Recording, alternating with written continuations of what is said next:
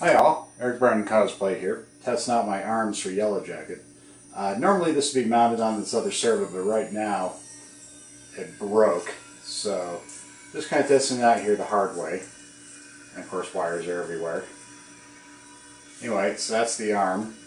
This is a linear actuator, and these are servos.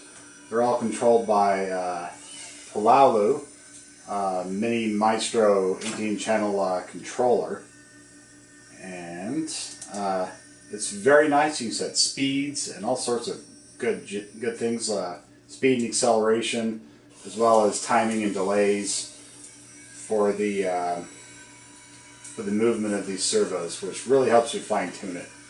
Yeah, I think a linear actuator is in my future because these wires aren't that heavy, and it's got problems right here lifting the servo. These are beefy servos, and you can hear them all arguing and being angry.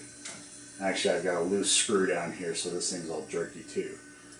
These linear actuators are from Actuonix, formerly known as Firgelli, or Firgelli, yeah. And then the servos are also from Pololu. They're analog servos, but they're also really strong, and they're a pretty good deal for the money. So, thanks for watching.